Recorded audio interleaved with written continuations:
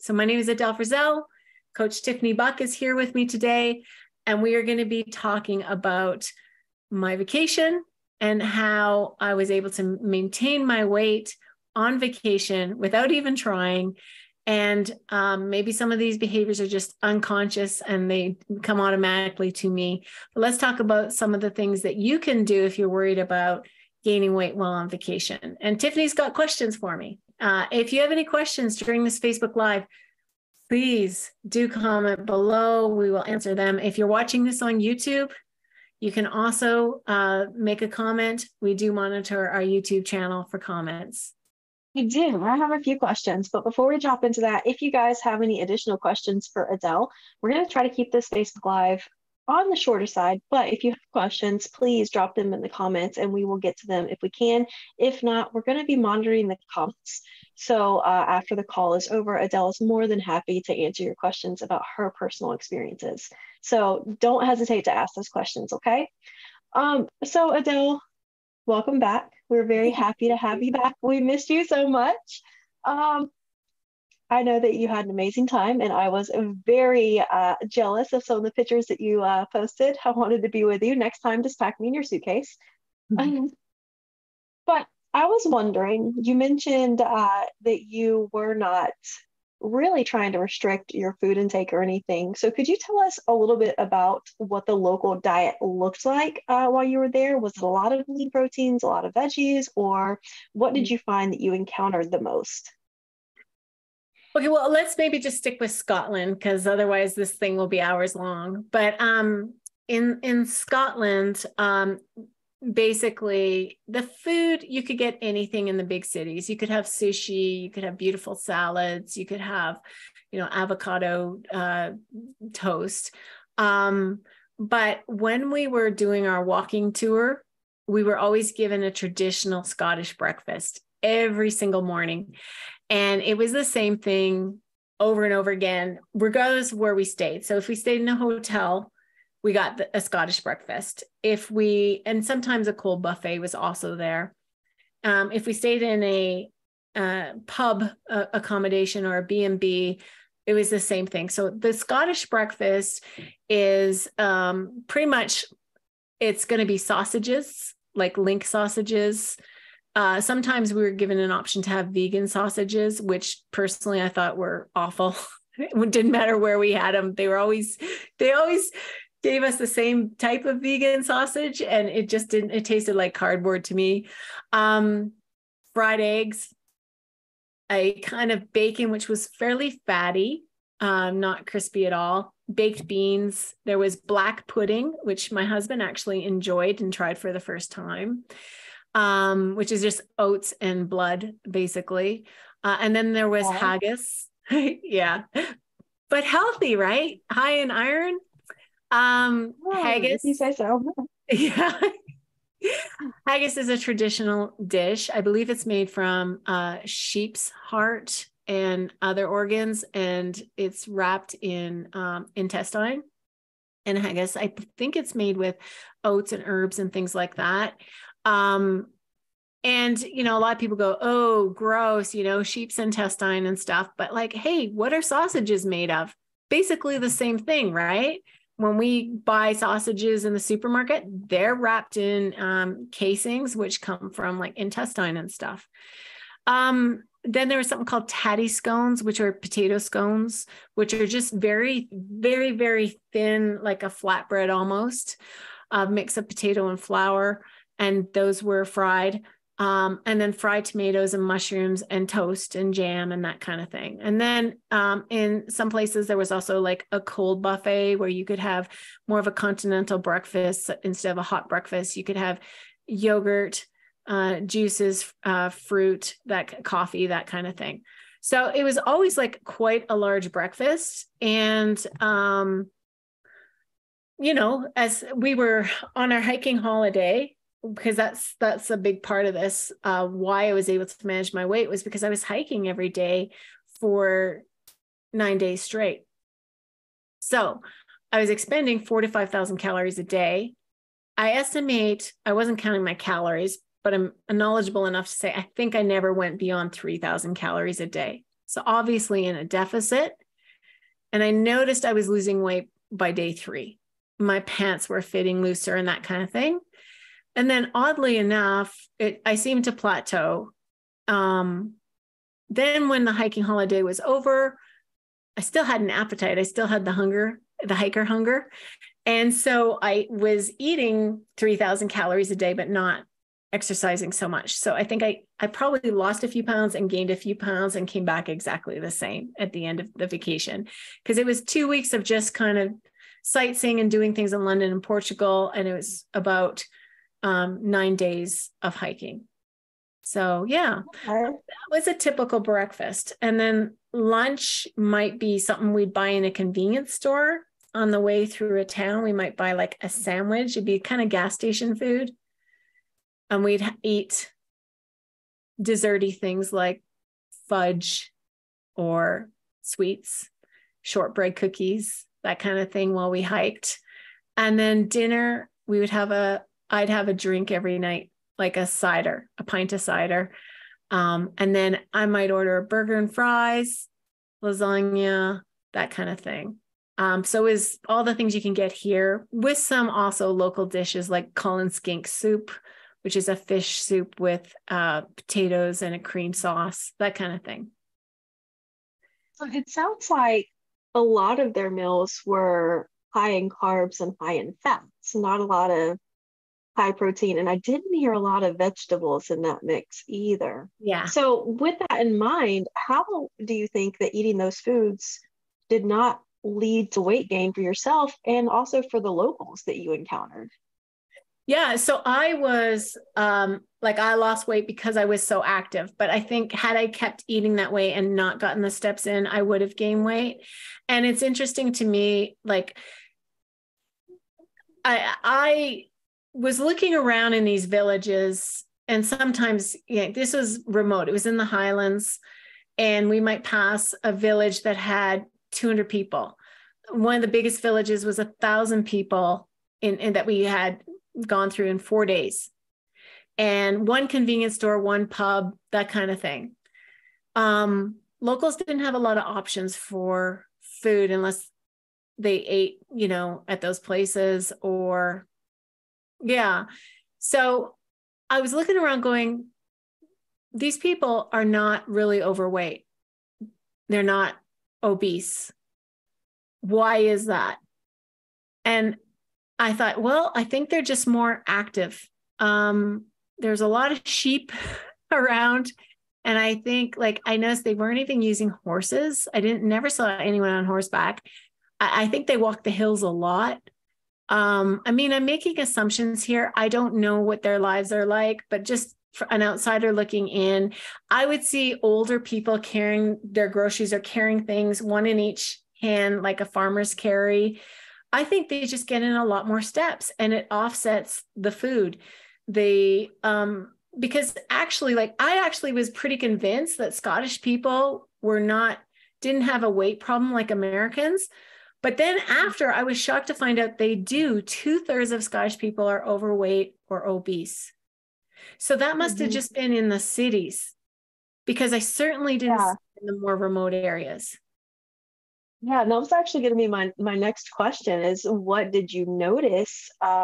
One, about the different food availability, but you already kind of mentioned that in the cities, in the more populated areas, they had access to basically everything that we have access here. Did you notice that people were as active in the cities, or do you think that they were not as active and they had a little more convenience access? So they must not be as active, but I'm making an assumption there, right? So, and that's because they're in a more urban environment. They're probably not walking as much. They might be taking public transportation or driving. I was talking to a friend of mine whose grandma is Scottish, and she remembers being in Scotland as a kid. And she said her grandmother had string bags that she would walk to the grocery store every day to pick up something fresh. So she was getting an activity, but also keeping her muscles strong, carrying her groceries.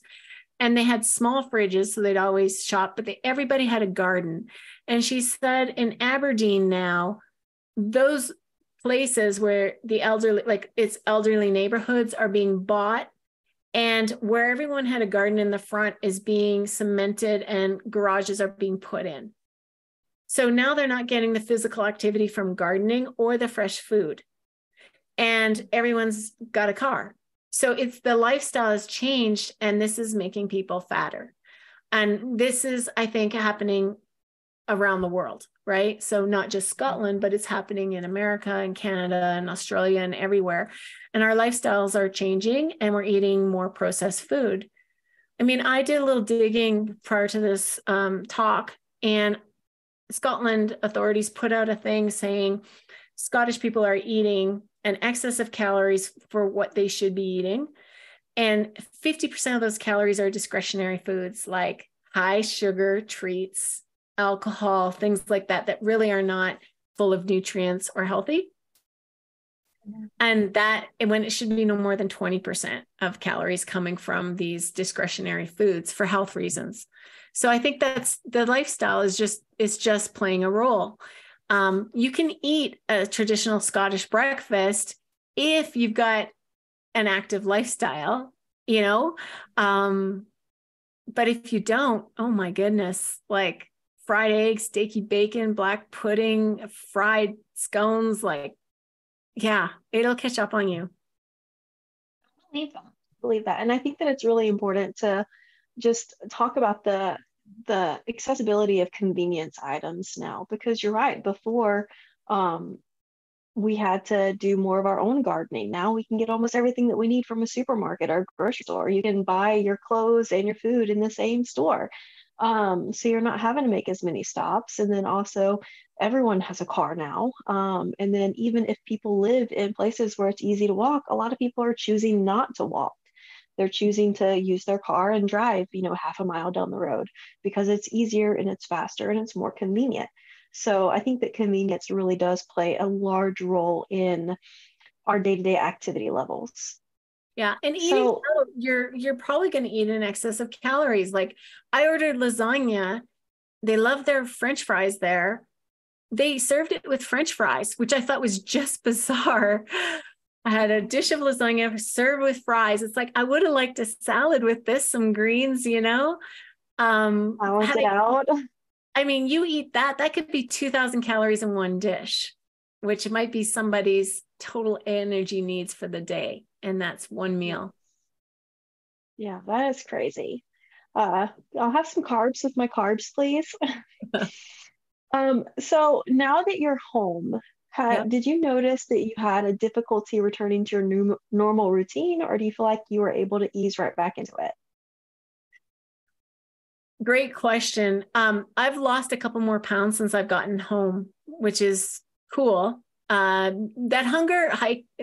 hiker hunger abated, by the way, over a period of a week. So it didn't stay spiked, which is great. I think the body just naturally adapts metabolically to the demands you put on it. So, more hiking. Oh, I need more energy. It drives me to eat more food. Right. And then it realizes and settles down. Okay, you're not as active. You don't need as much food. So it adjusted beautifully. I had not weight trained for over 3 weeks, almost a month, because the week leading up to my trip was chaos. So I got in 2 workouts in London, and they were 2 quick 30-minute upper body workouts. So I thought, oh man, I might have lost some muscle. I know you really don't start to lose muscle for 2 or 3 weeks, but I also had a low protein diet. I brought protein bars with me. I did not bring protein powder. I did take creatine for half the time. I think that boosted protein, but honestly, some days I think I only got in 70 grams of protein all day. Most days I was trying to hit 100, and I felt good if I hit 100, which is not a lot of protein. So it's like between the not weight training and not getting my normal amount of protein, I thought I'd lose some muscle mass, but it was exactly the same as when I left. So I was pleased with that. I am back at the gym. I started last week with, I think I did only 2 workouts last week because I was still overcoming jet lag. And I went easy. I did 2 sets of everything. But my strength stayed about the same. And then this week I'm full power back doing 3 sets of everything. and I noticed no difference in strength. And according to my body composition scale, the muscle mass is the same. And yeah, so I'm really pleased about that. And I think the reason is, at least I didn't eat below 70 grams of protein, and I did try to hit 100 every day. I think the creatine may have assisted. And also walking. Walking can be really helpful for preserving muscle mass. I probably built some leg muscle. Definitely my calves grew. My upper body, though, seemed to retain whatever muscle mass I had. Maybe that's because I had hiking poles, which helped to stimulate my arm muscles. Yeah, so I'm really pleased with how it went. That's awesome. So one of the things that we had talked about covering during this call are the practical strategies for enjoying local cuisines. So I love that you mentioned that you brought some of your own protein and you were able to keep your protein between 70 and 100 grams a day. And 100 grams for most people is pretty low. For some people, depending on how big you are, that might be sufficient. But for Adele, I believe you typically eat, 150-ish grams of protein a day? Yeah, I've actually brought my protein down a little bit, but I'm trying to get 130 a day now. And so that's the goal. And, as you can see, I was well below that when I was traveling. So what are some practical strategies for other people, other than bringing protein with them, that you think that they could have put in place when enjoying local cuisines? Yeah, I would try to bring some protein powder if you can. It's not easy to get your protein in when you're traveling, depending on the country, especially. Like in some places, you might only get a continental breakfast where they give you a croissant and a coffee for breakfast. So it's tough. So really plan to have at least one protein-rich meal in a restaurant. Make sure you've got like chicken or fish or something like that. It helped. I was able to hit higher protein when we got an Airbnb or, in a place with a little kitchen, because we would go shopping at the local Tesco or something.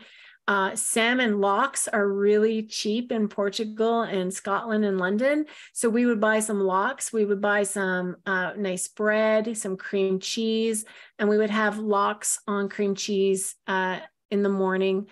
So I would try to get protein at every meal when we had our own Airbnb. When you're moving around, it can be harder. And, yogurt, just look for eggs, that kind of thing. Now, the nice thing is in London and places which have their convenience stores can be quite nice compared to ours, where you get more fresh food. And you could have like and they also, it's weird, they don't always list the protein, as we put more emphasis on our packaging, our food labels for protein. You'd have to really dig to look at the protein content in these things. But so I would just read labels and try to choose foods that are high in protein. So I might get, for example, I could actually get a poke bowl in the convenience store, and it was delicious. And so it would have like chicken or salmon or something. And then they have these little packets of chicken bits, and I could just pour it on top as well to increase the amount of protein.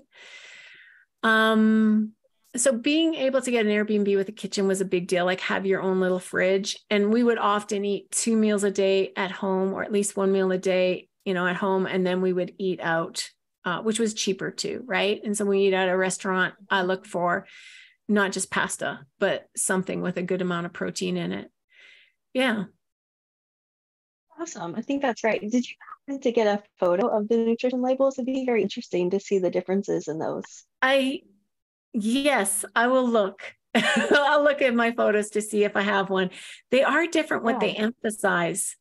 And also like on alcohol, my husband got a photo because he looked, I think, at a whiskey bottle, and it said how much whiskey a man could have per day, or a woman. And they talk in units.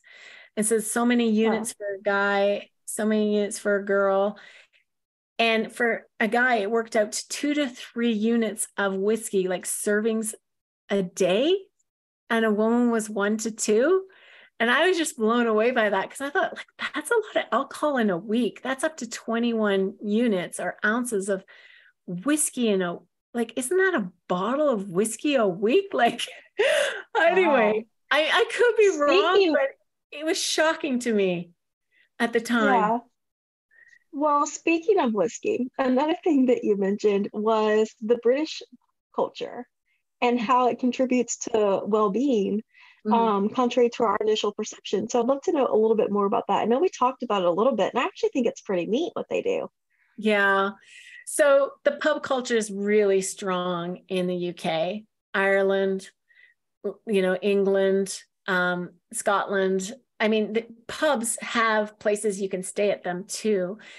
And I think like my initial view is what an unhealthy, not hobby, but activity to go to the pub almost daily.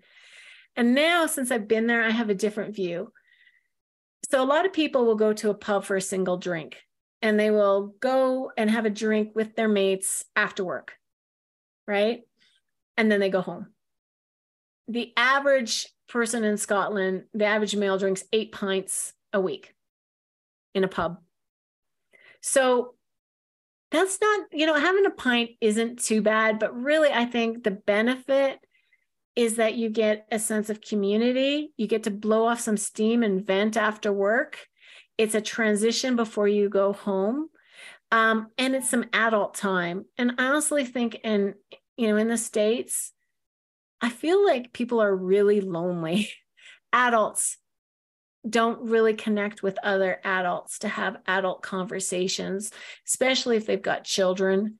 I mean, where do you can speak more to this than me, Tiffany, but like, where do you meet other adults? Maybe kids' birthday parties, soccer matches.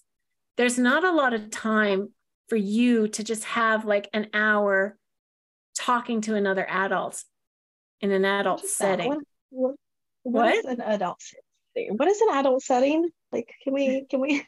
No, I'm literally at gymnastics 3 times a week with my kids. So I meet parents through gymnastics and I meet them through extra curricular activities. We go to play dates, we do things like that. And still the focus is on the kids most of the time. So it's very difficult to create relationships that's not centered around your kids. I mean, there's benefits to that, of course, because now you have a friend and they have a friend that they can play with as well. But you're right, like for especially me with working from home, I get off work and it's immediately child. There's no separation.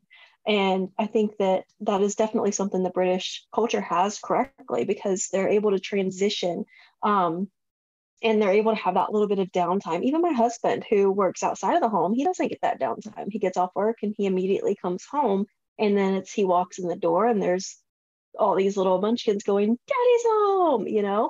So it goes from one kind of chaos and stress to another kind of chaos and stress. Yeah. So I think that really having that even if it's just 30 minutes to decompress and to breathe for a few minutes Yeah. before transitioning into your other role as a parent, that could be very beneficial.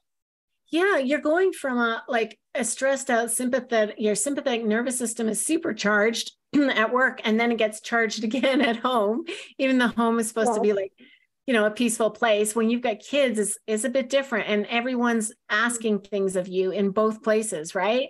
You go to a pub and you get to just like chill and have a conversation and maybe laugh and reminisce and I just think for mental health, I could see it being so valuable. Apparently, like during 2 world wars, the British pubs remained open. They shut down during COVID, and it was really, really hard on people. They were depressed. They missed that element of belonging and community and connection, and it made them mentally unwell. Apparently, a Brit will spend 14 months of their life in a pub on average by the time they die. It's like a Wow. second home. Yeah. Wow.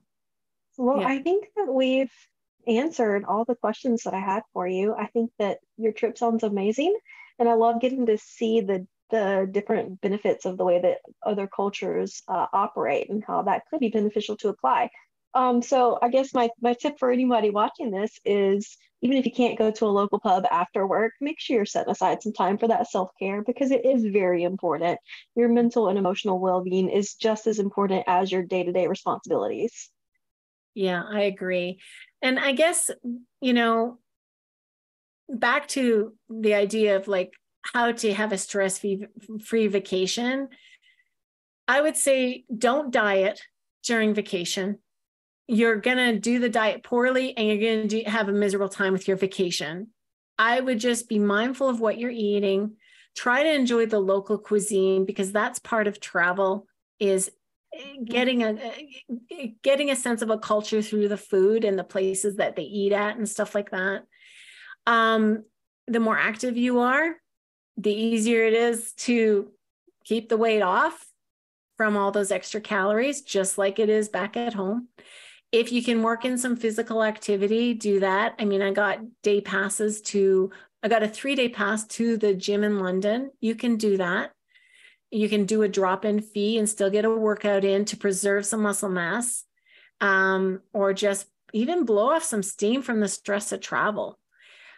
Bring comfortable shoes so you can walk a lot. It's a great way to experience a culture in a city.